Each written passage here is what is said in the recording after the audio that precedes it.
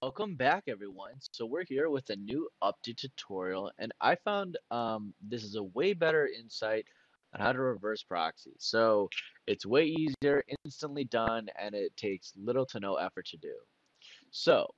We're going to use Cloudflare still, but instead of using Caddy, this is for people with dynamic IP or CG NATs. So my IP recently changed. I've never had a dynamic IP, but I switched from Comcast to a Verizon home network, which has a dynamic IP. So let's show you how to set this up and get it working. Have a reverse proxy done through Cloudflare without any issues whatsoever. And no external or internal IPs will be needed other than your local host and Cloudflare. So once you've logged into Cloudflare, we need to make sure your whole DNS zone has been cleared. If you have any DNS zones, C names, A names, whatever. Then you want to log into Zero Trust. So it's just Cloudflare, and you can just type in Cloudflare Zero Trust, or I'll leave a link in the description. Click on Login on the top. I'm going to do that real quick while I pause. So once you've logged in your dashboard, you're going to click on Zero Trust. Okay, so once we're in Zero Trust, we're going to go to Gateway, DNS Locations, and we're going to add a new location. So you're always going to do this for your gateway so it keeps and maintains your IP address. So basically doing this, we're going to select these two boxes, enable default DNS location and enable eDNS client sublocation. We're going to name this, I don't know, Verizon Home, and then we'll click add an IP, and you can click update current IP, and it'll give us a current IP. Mine's going to be blurred out, but this is where it is. Click on add location, click on proceed. You probably won't get this error, but I do. And then once you do that, I've already set up mine. You'll get this DNS IPv4 and IPv4 2. You want to take these, and depending on if you have more than one location, if you're going to use multiple computers, I recommend just putting it in as your DNS on your router. You can look that up on your own. I'm not really going to show you to do that because it's pretty self-explanatory. But for this one, we're going to do it on our local host. So any computer you want to run this, you just put this IPv4 and it'll auto-update your IP address, your dynamic IP when it updates. So you want to go into control panel, you can just type in either in a file browser or you can just type in on the search, control panel. Once we're there, we go into network and internet, network and sharing center. Go into this, click on the connection. So you should see like your Ethernet or your Wi-Fi adapter. Click on properties. Then we're going to go into our protocol, TCP IPv4 Internet Protocol version. Click on properties. Then we're going to go in here and we're going to change our IP address for our DNS. So you have to manually type it in. So for example, mine is 192.168.1.111. My subnet mask is here and my default gateway is here. This may vary for you. You can figure this out by going to terminal and type in ipconfig, and it'll give you your default gateway, subnet mask, and IPv4 address. Once you've done that, you've inputted these two IP addresses. You want to put this one in the first box, and this one in the second box. Once that's done, click OK, click Close, and close out of this. And now you should have updated your IPv4 mask. So now anytime your dynamic IP changes, it'll show up in here and register it with your Cloudflare account. So once we're in our Cloudflare dashboard, we're going to go down to Access and click on Tunnels. And we'll click on Create a Tunnel. Then we're going to name our tunnel name. We'll just name it Home. Or like, I don't know, Second PC or whatever you want to name it. It really doesn't matter. But you can only name it once, just so you know. So we're on Windows, so we're going to grab this download link. And this is going to automatically download this for us. Put this in our downloads.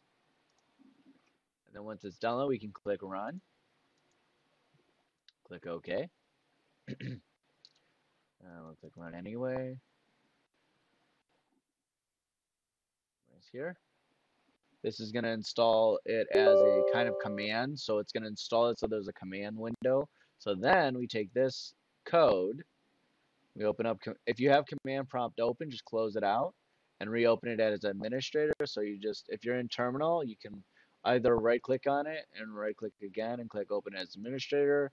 If PowerShell is open, if you're in terminal, you click on this little drop down and then click Control, Shift, and then click on PowerShell, and it'll open it as admin. And then we're going to paste this command, and now it's in. If you ever need to remove this command, you just kind of copy and paste the same command from the clipboard, and then you click, instead of install, you do uninstall. Just so you know, but I'm not going to do that. Once that's done, click next. Then you're going to go into our subdomain. So this is where we set up our domain. So we're just going to type in, if I want to make it a subdomain, we'll just make this like request. And we'll make this, I don't know, make it one of my other domains. And then we'll type in our HTTP, and then we do local, if it's on our local host. So if it's on this computer, we'll do local host. And the port, so 5055, if that's your port. And bam, it's all ready. Now all I have to do now, let me fire that instance up in my Docker, and I'll show you what it looks like. Okay, so once we've done that, we made that. Look, here's my localhost 55. It's localhost 5055. Look at this. If I type in request dot my domain, bam, loads up instantly. Now, something you want to do with this is, if you're doing this, you're going to set up a couple settings in your actual domain. So one thing you want to do is you want to go into caching. I'm sorry, go into configurations, and you're going to add I'm sorry, not caching. You want to go into